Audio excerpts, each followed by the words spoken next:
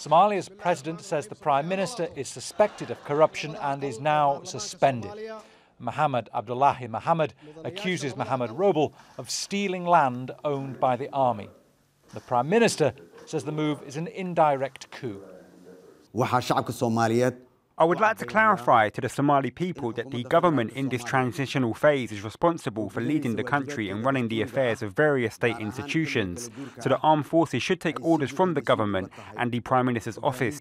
Anyone who disagrees with this will have to present it to the judiciary. It's the latest round in a long-running dispute between the two leaders. They first clashed in April when the president unilaterally extended his 4-year term by 2 years. That prompted army factions loyal to each man to seize rival positions in Mogadishu. The president's constitutional mandate expired in February, and he stayed on and tried a very similar power grab in April this year, which led to fighting in the streets of Mogadishu and would have probably concluded in his overthrow if a deal hadn't been negotiated to produce elections for parliament and president by the end of this year. The US Embassy in Somalia has urged de-escalation from both sides. Bernard Smith, Al Jazeera. Al Jazeera correspondent Omar Mahmoud Ali has more on the political crisis from Mogadishu. What's happening here is related to the president's decision to freeze the prime minister's powers on the pretext that he failed in overseeing the electoral process, besides some corruption allegations. And it's what the prime minister denied. The prime minister described the president's decision as non-constitutional, vowing to continue his duties as usual, stressing that the president doesn't have the power to sack him or freeze his powers, due to the fact that his term has come to an end and that he, as the Prime Minister, is the only one who has been mandated by the Somalis and the international community to oversee the election and the peaceful transition that's supposed to follow it. Then, the election of a new president.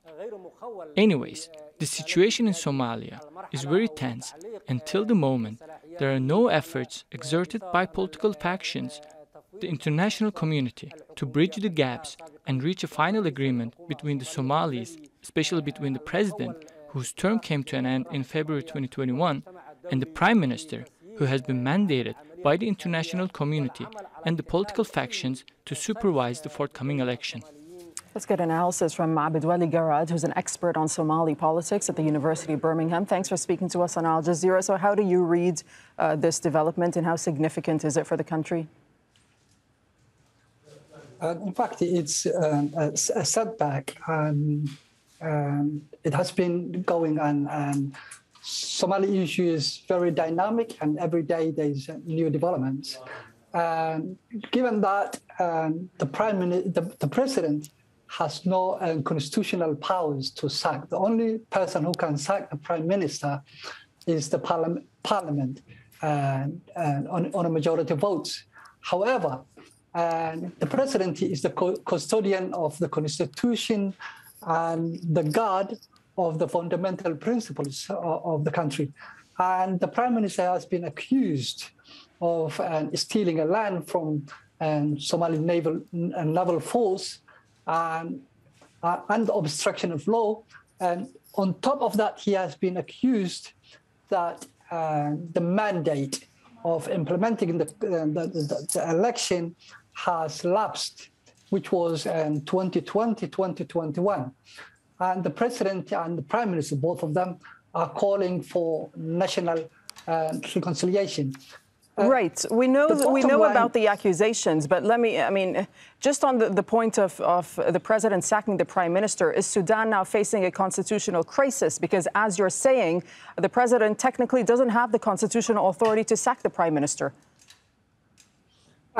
There is a constitutional crisis. The president, on the one way, he is the custodian of the Constitution and a guard of national principles. So if the land or the property of the government has been stolen or required for that to be dealt with, President has a power on that. And it has been stipulated in Article 87 of the Constitution. But sacking the Prime Minister, and also, in that regard, the design needs to be reviewed, and that is where the problem lies, and that is where always there is a constitutional issue. Okay, so however, by ordering forgive me, but the Prime Minister has now ordered all security forces to take orders directly from him. Does this potentially now deepen the crisis even more? I think that is a word of the mouth.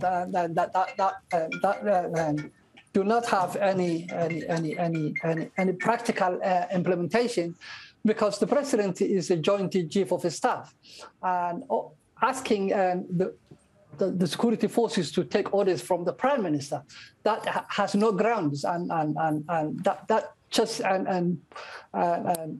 it's a bluff from the outset. Okay, put this into context for us. When it comes to the fragile peace process in the country, what are the repercussions right now on that, and of course on what's described as militant groups? Is this going to embolden their position and put the country at further risk? I think that the ball is in the hands of federal member states and Villa Somalia to sit down again and map out the way out and to implement the election, the upcoming election, which has lapsed, which was 2020-21, but lapsed now, and to make the country way forward. Okay, thank you so much, Abdullahi for speaking to us from Birmingham. We appreciate your time. Thank you.